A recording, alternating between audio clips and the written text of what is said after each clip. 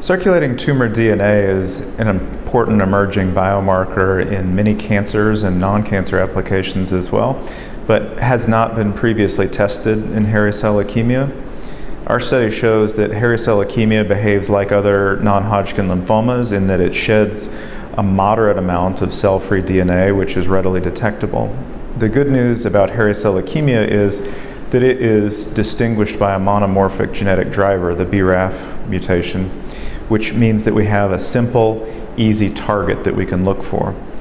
Whereas other cancers, including other lymphomas and mature B-cell neoplasms, have a variety of mutations.